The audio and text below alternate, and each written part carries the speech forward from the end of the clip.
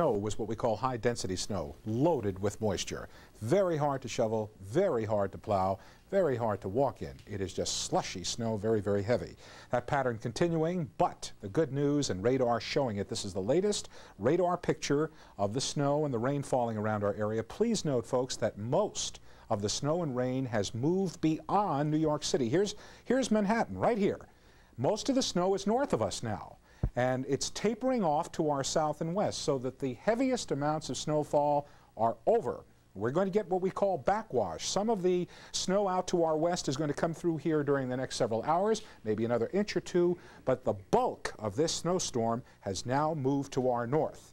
And what are we looking at right now in terms of readings and snowfall amounts? Well, we'll have that a little bit later on in the broadcast for you, and the whole forecast right ahead for the weekend. And believe me, there's a big chill coming.